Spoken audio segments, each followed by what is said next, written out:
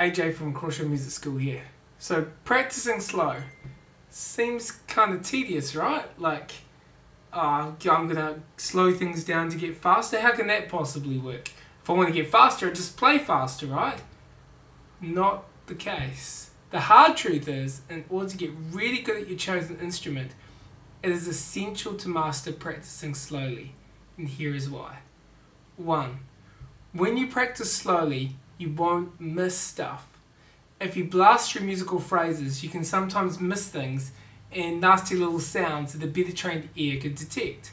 That is to say, when you play fast through a passage and it sounds better than when you practice it slow, sometimes it's not that you played it better, but that you didn't hear how bad it was. This is because your ear isn't good enough to detect mistakes at a fast enough pace yet. It takes years to develop an accurate ear. Slow down so you know you're playing it right. Number 2, when you practice slowly, you can fix things. Practicing slowly creates the opportunity to correct yourself while in motion. When you feel yourself just about to make the mistake, but if you're playing it slow enough, you're going to have time to adjust and then correct. At speed, this can be impossible. The lesson here is to take your practice at a pace you can play with few mistakes or errors.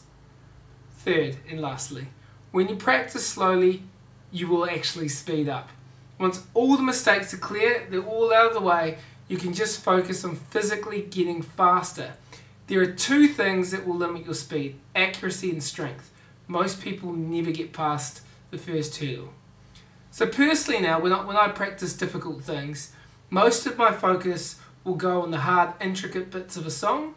So typically I will isolate out, like maybe it's the guitar solo, I'll slow it down and then speed it up in cycles, only going faster if I can maintain accuracy. Then maybe I'll blast the whole song at the end. But very rarely do you find me just practicing a song start to finish over and over and over. Normally it's a lot more like, here's the bit I need to work on, and then go to town on that. Alright, I hope that helps. Have a good week practicing, everyone.